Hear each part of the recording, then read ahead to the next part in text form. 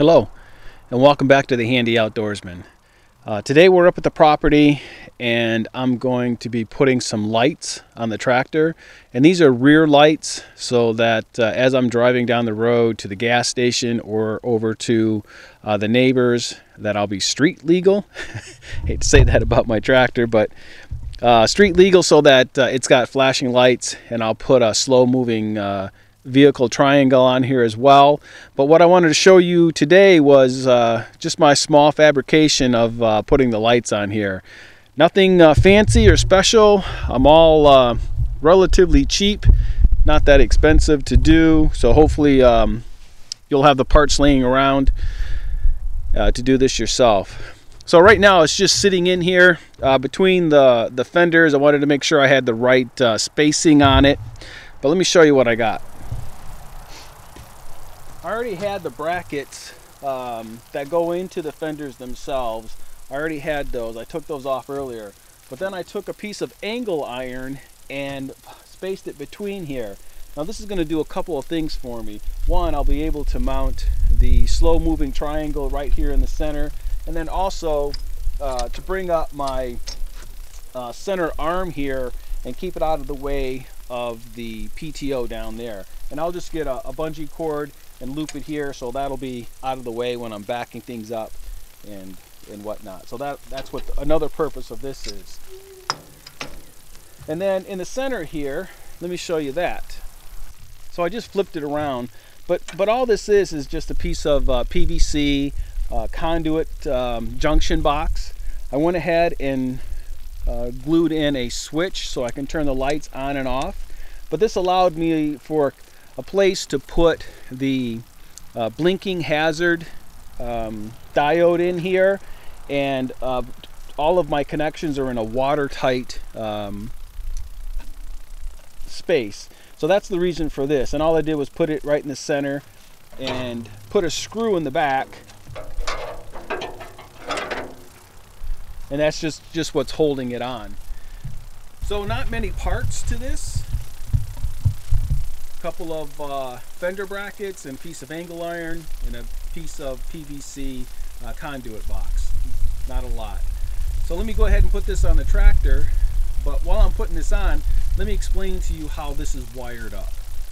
Wiring up the lights is very easy. So I've got a small mock-up here. So I have the battery from the tractor, and then I've got the brackets that the lights will connect into. And then I've got the 12-volt lights. Now I must say that what I'm about to show you is for a negative ground 12-volt system. If your tractor is a 6-volt with a positive ground, this will not work. You'll have to do research on how to wire that up. So this is for a negative ground 12-volt system. And on the lights themselves, there are two leads. One lead lights the front, the other lead lights the back. When I turn the lights on, I want both lights to flash, so somebody in the front who's driving down the road coming towards me will see the lights flashing, and anyone behind me obviously will see the lights flashing as well. So these two leads here coming out are your positive. Now, to get the negative to the light to make it work, you have to ground the casing of the light itself. So I've got a lead here connected to the frame of the light going to the negative of the battery.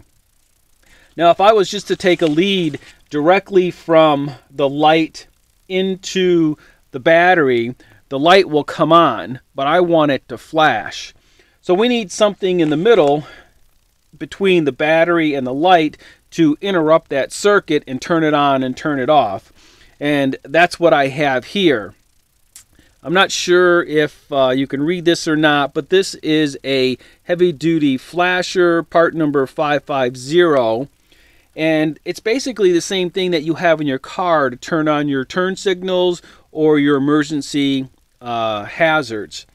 And I'm not going to go through how this works.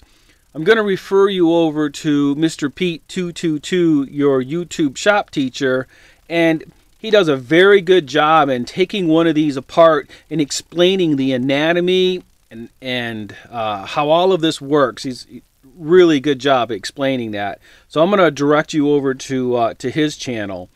But basically, we have an input and we have an output. Now, whenever I connect anything up on the tractor, I always put an inline fuse something, so if I get something wrong and I connect it, it'll blow that fuse and give me a chance to figure out what I did wrong versus having something start smoking. So basically it's pretty simple. We have an input and an output. So the input comes from the battery. I'll put that on here. And then we have an output. I'll put this lead on here. And then the output goes to the light itself. And as you can see, it starts to flash. And you can hear this. This component working just like you would in your car. So it works out. It's pretty simple. And I know I kind of went through that quickly, but it's actually not that difficult. If you need a visual inspection, here's a drawing where, you know, we come off of the battery and then we connect into our fuse and then we go into a switch. Now I didn't show a switch here, but you know, obviously you're going to want to turn this on and off, so you need a switch. So it goes into the input of the switch. The output of the switch goes to the input of the flasher. The output of the flasher goes to the lights.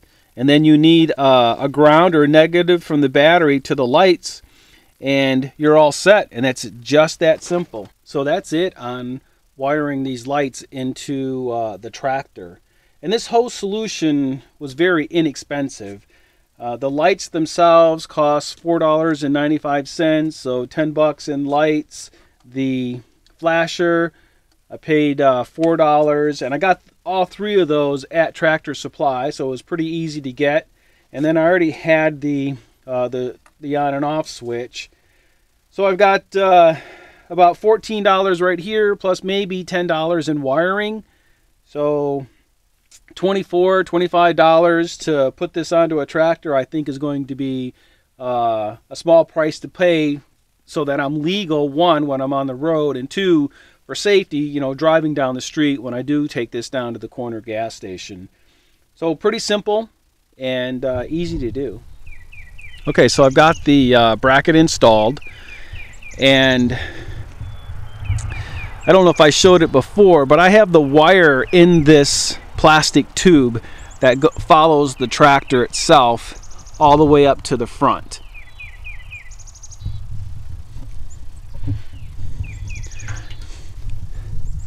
And what this is going to do is keep it protected, and then it comes right up here to the main panel, and I've got a fuse on the positive side.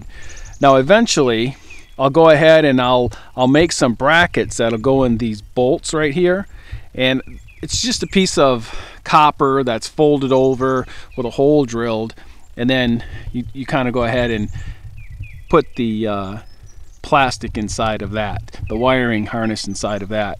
But for right now, this will work. I'll go ahead and over here in this corner, I've got it tie wrapped down. But then it just goes up here to the lights, and then to keep the lights, let's see if I can show you here. To keep the lights attached to the angle iron, I just have it tie wrapped there. I drill a couple of holes, slip a piece of tie wrap in there, and it's fine.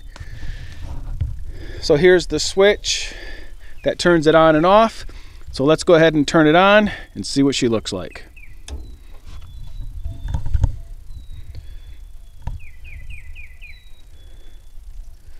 Let me show you what it looks like in the back.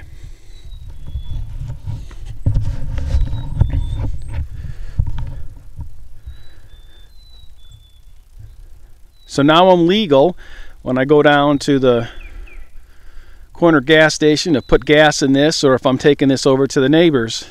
Very easy project, you know, a couple hours to put everything together, but not very difficult at all. So I hope that this video inspires you to go out and put some lights on your tractor if you don't have them. Thanks for watching, and as always, take care and God bless.